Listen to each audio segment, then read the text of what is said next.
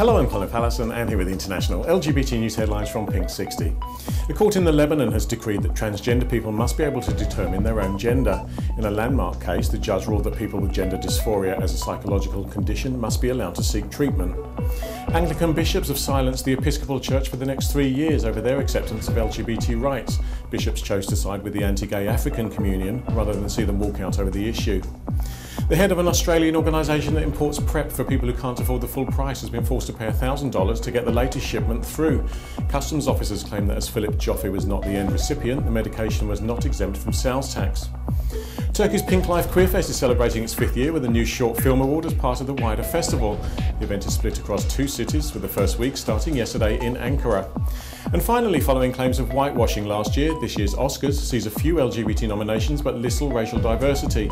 Anthony Hegarty competes with Sam Smith and Lady Gaga for Best Song, while stars of The Danish Girl and Carol are also up for an award. Well, that's all from us at Pink 60 for now. Join us again on Monday for the latest LGBT news headlines.